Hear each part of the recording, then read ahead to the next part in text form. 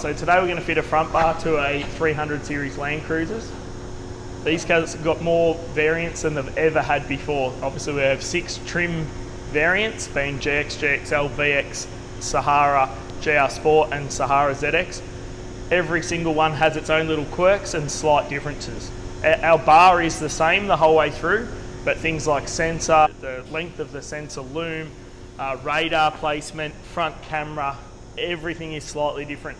So I'll try and touch on each step as we go along as to each variant. The most noticeable one is the parking sensors in a GR Sport, for instance, are up in the and slightly different placement over here, so the wiring loom is a different length.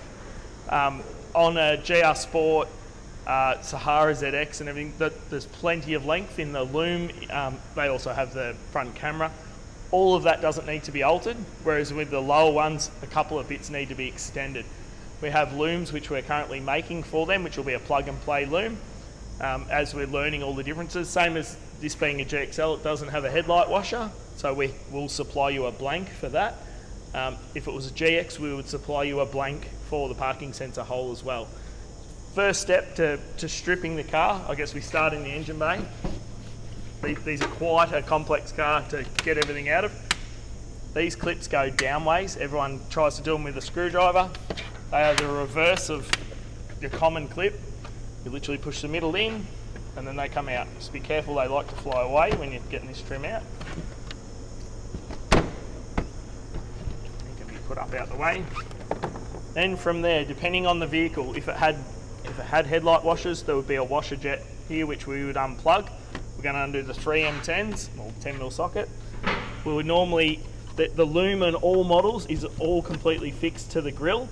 So if it had, this one doesn't have a front camera, but if it had, it would be there. That will all be just left alone and untouched as far as the wiring loom goes in the grille. We're going to take the grille and the bumper off as a unit, and then we're going to strip what we need out of it for the front bar.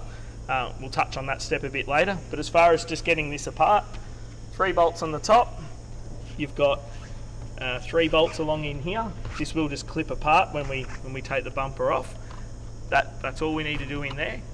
There's 2 to 3 plugs on this side. Again, this doesn't have a camera, so this one's vacant. If it did, there'd be another plug there, but we're gonna unplug them as we're going. And then on the bottom, there'd be at least 20 M10 or M6 with a 10mm socket screws. We're going to remove everything, so all the trims underneath, the lower bash tray, which is this one. We are going to reuse that. Every bit of plastic from underneath can be thrown away. We don't need any of it. So I've already done all the underneath. Literally, if it's underneath, it's going. So everything off, and then the bumper will be nice and loose at the bottom. We'll then work our way around to the wheel arch. The flare has got a double-sided tape along the edge, as well as it has clips and 2 Allen key screws. That little critter. They are Allen key, not Torx bit. From there, you just got to work your way. They unclip. They are quite tough. Don't be scared. The double-sided tape will come off. It is quite scary. If you want to start at this end, obviously we're going to cut this off. So if you damage the bit where you start, it's not going to hurt. Just work your way along. Get the clip and try and fold it up, and it tears the double-sided tape. It actually isn't glued. Most of it will come away, but I find a lot of it has just adhered. Just to give you an indication, we've got clip. A lot of these will come out and be stuck in there. You can just put them back home. But yeah, 2 screws, 5 clips is in retainers, and then all the clips. Just take your time. They are extremely strong. You've got to be quite rough to get them off, but don't be too scared. I haven't broken one yet. Next step's this little clip here. Both sides, and then this will start to unclip. Again, feels horrible, but then we're starting to come along. Everything will become loose.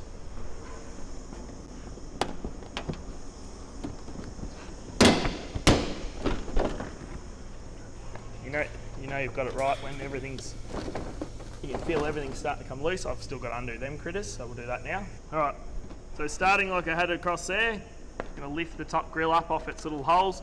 Everything's pretty much loose. It'll come across and jiggle off. Because you've unplugged her up here, there's nothing left holding her on. From there we can just put this one aside, ready to assemble our bar.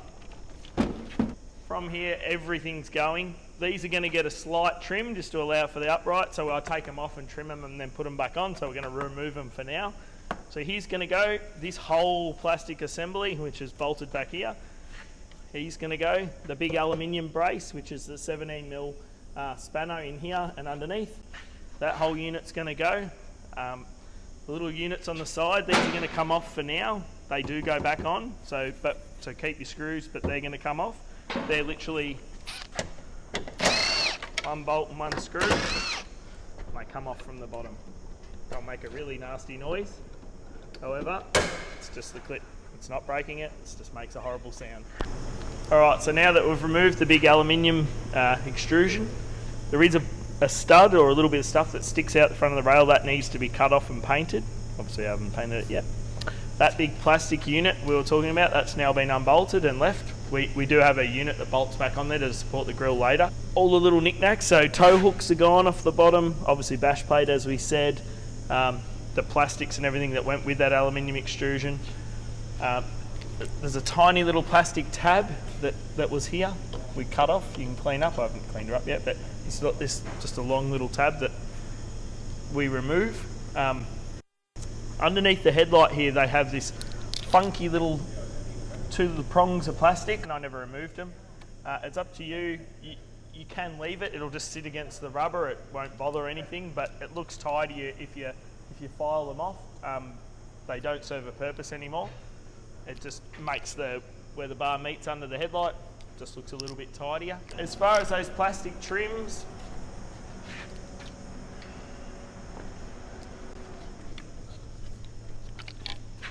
because we're going to retain a slight bit of bumper here later on in the piece, basically parallel with that end, so when he's off, from that hole down like that, so that's a cut one obviously, that's uncut, that's what we need to do, and then refit them. It just allows that little piece of bumper still to clip home, but if it has that bit there, it'll rub on the bull bar over time. I've just got these sitting back here just to show you. So obviously all the top part's not going to interfere, it can keep its original ducting, that's fine. Because the bull bar tapers under, we need to shorten this section up.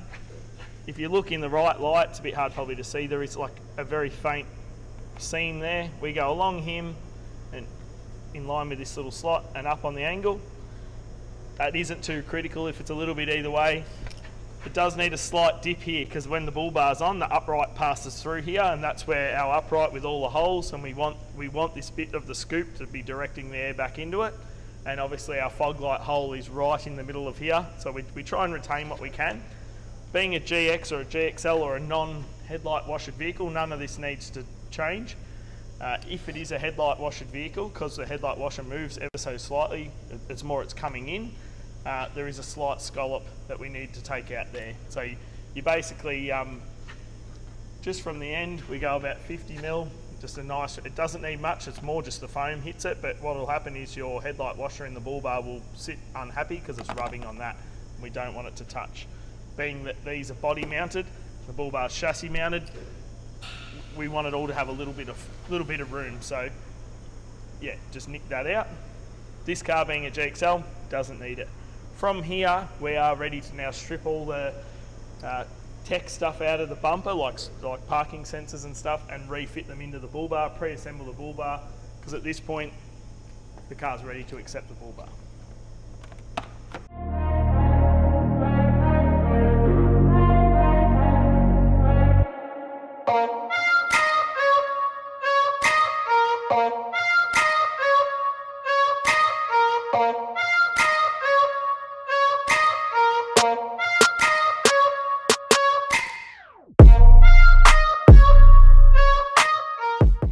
Alright, so we're going to strip the bumper. Now depending on, again, GR Sport, what variant model you have, they're all slightly different.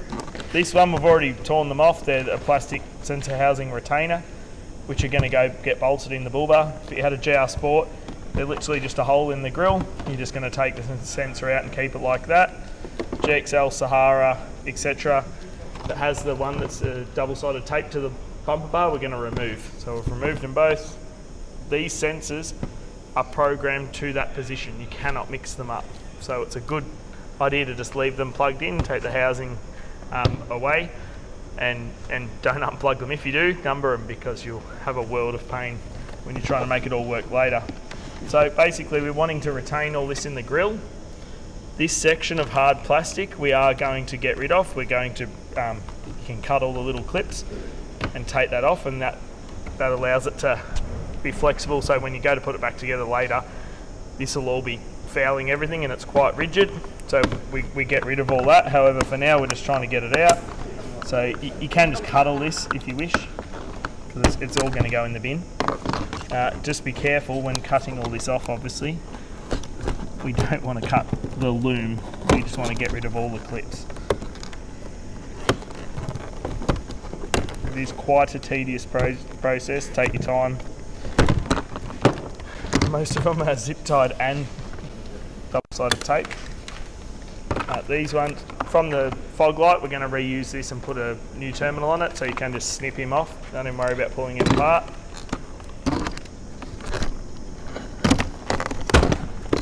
So the idea is we're trying to get to here. This one, again, it's going to go in the bin, so you can break it, doesn't matter. I'm trying to get it so it's like that. So the whole loom is on the grill. Once you're on the bench later, you can literally get a Stanley knife and go along, cut either side of this clip.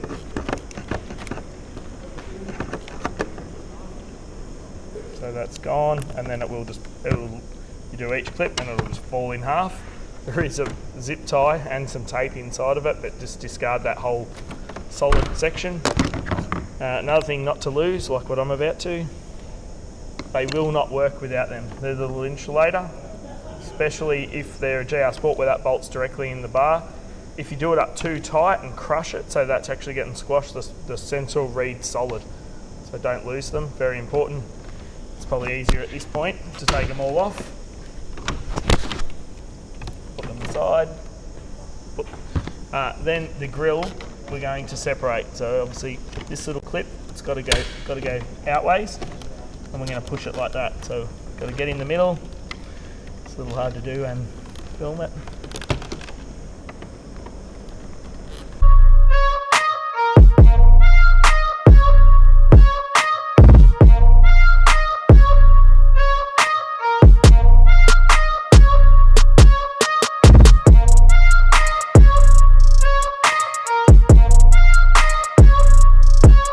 Clip, this little stud he's got to go to.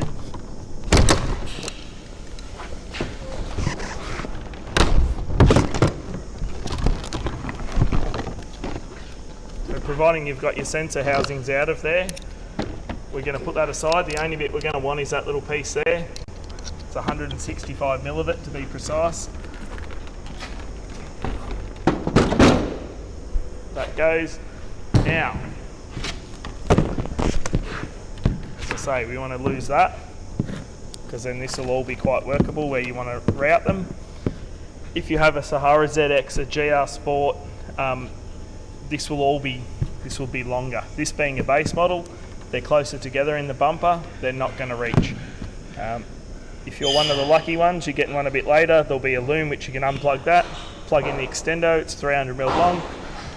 If you're an early fella and you're still waiting, you have to cut that. One side's only got 3 wires, the other side has 6. Cut and solder it and extend that one plug. Fog light's got plenty of length. However you wish to, you can cut and solder it, you can put Nava crimps on it, whatever is your choice. Re-terminate that, ready to go to your steady fog light, and then he'd be ready to go. That one you don't touch, that one you extend. As I say, they're different left to right. Different amount of wires, different colours, different everything. Pay good attention. I'd highly recommend that you heat shrink them.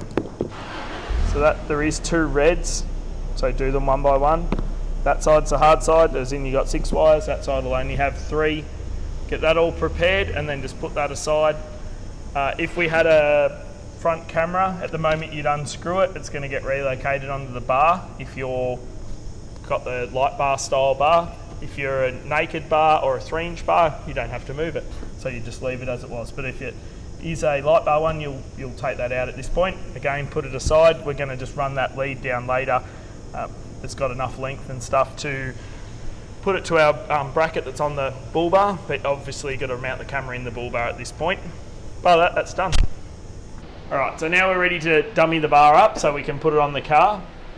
Basically, we're going to just put the wings on loose. You can just nip them up so they're not rattling around. It's just easier to get all the bolts and stuff in and ready at this point. We're going to adjust them later, so don't get too worried about the alignment of them. We've terminated our fog light, ready to go to our loom from the grill. If it's a GR Sport, the retaining clip will be a bit different. It's more of a U-shaped one. However, Sahara, GXL, etc. have all got this style clip. So that bit that's double-sided taped into your bumper you will have removed. It's sitting against the front, and then we've put our retaining clip done up so it's all held firmly in place. You can clip your sensor in now if you want, again as long as you keep them in order. I do it this way just so then all you got to do is plug that in. You don't have to try and clip it home in the bar. It's personal choice, it doesn't really matter. If the car was a Sahara or a VX or one with a front camera basically, and it has this style, now the little camera relocation bracket would bolt into those two holes with 6mm stainless bolts, and you would fit your camera at this point. Bar that, as long as you've got your parking sensors in, wings loosely fitted, fog lights fitted, we're pretty much ready to go on the car. If it had headlight washers, at this point we would also fit them. They're the exact same process as a parking sensor, exactly the same. This one, being that it's a non-squirter, it'll come with the little blanks. These will be retained with the same style clip, and they will go in like so, blanket off. They're really neat from the front. You will have them colour coded to your bar, and then you'll put your retaining clip, same as that, on there to retain it. And by that, you're ready to go on the car.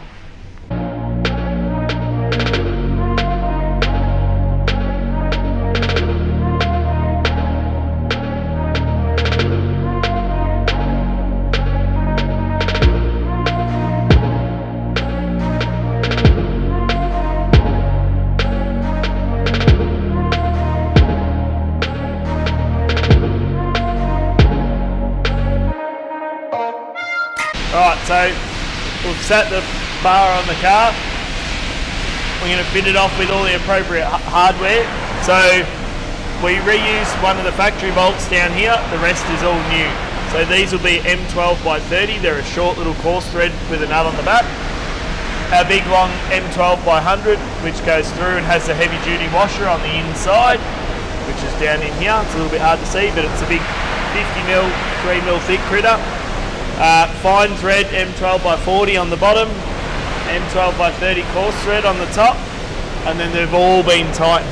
You've also got the M12 by 40 fine threads on the bottom. We like to do the bottom up so it lifts the bar up. It's nice if you get someone to hold it in, and then rattle the rest up. You can go through with your spanners, nip them up, make sure they're all tight. We're then ready. We've got the bash plate just set on. These are loose so that we can line the bottom up easily. Now, before we refit our bash plate, you have to cut the snout off. So that little piece at the front, so just in front of the holes, it's not terribly critical. So that piece gone, it goes in the bin. So it's going to look like that. We also, there's two little clips which were here, they go. Then you can reuse all your old bolts. That'll bolt through the same hole as our bash plate and do everything up tight.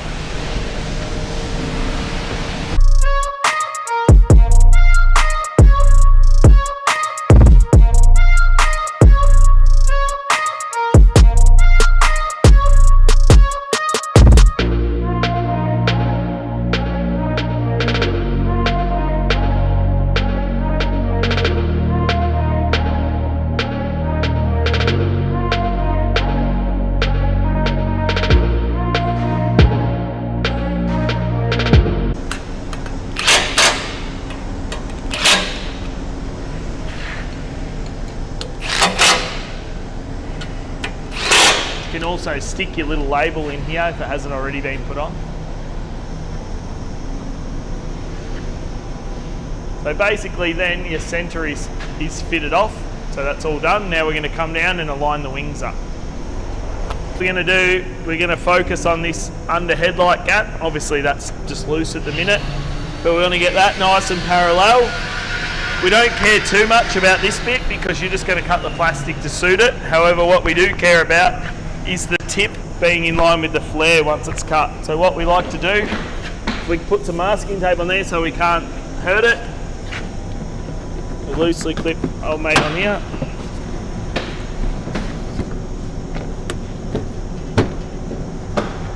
So what we can then do is gauge if that's at the right point. So we can see that needs to come back a little bit. It just helps us. You only got to have it on with a couple of clips. So then we can lift it up, get this nice, get that good, and then while it's on there, we'll put some tape so we know where to cut that for later. All right, so the bar's got holes right through, so these can all be done with an impact driver or rattle gun. That's why we never fit the winch first. We leave that till dead last. So we're just going to back it off.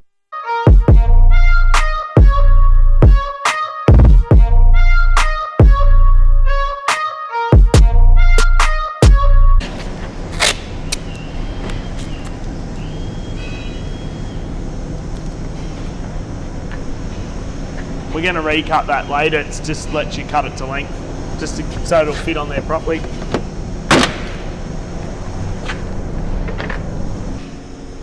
So now our wings are all done up. We've taken our flare piece back off. Our next step is we're going to fit the bash plates. So we're going to mark the guard liner first. These they bolt into the body mount just in there. They angle backwards, so left and right is different. So how that one is placed is how they go. So this one obviously being the opposing hand, that'll be that one.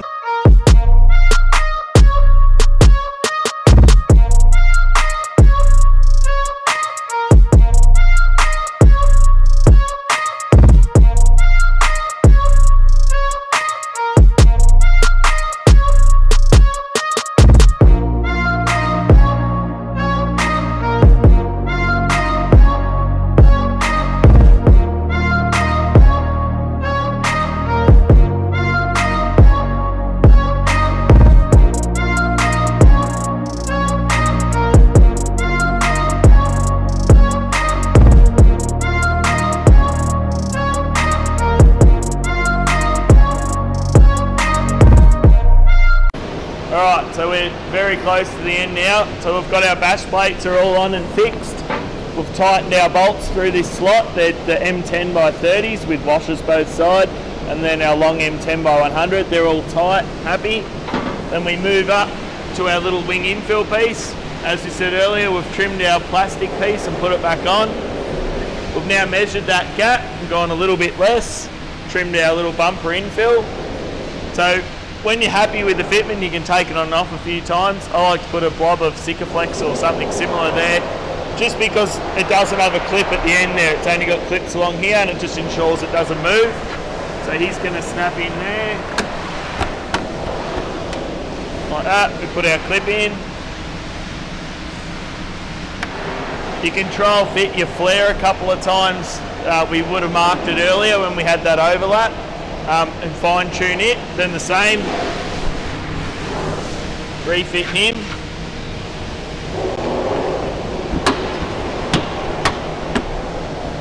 Most important thing is that it all lines up. Make sure that end is nice and flush as we talked about earlier. From there we're going to refit our grille. Now our grille comes with these little grille supports which bolt into the radiator support panel with M6 bolts. Now this will have the little slots that will tuck over the end of the grille. You do have to nick off the two little clips that are here just so that it can tuck around here neatly. So once you've got them fitted, obviously we've extended these like we spoke earlier. We like to sit the grille up there, get your arm up inside, plug these ones in. And then from there you can tilt the grille forward, plug your lower ones in. So, and then also plug your fog lights in. So fog light and outer sensor, grille in, arm inside, plug in the middle sensors, put all your clips and everything in on the top, and then you're pretty much finished.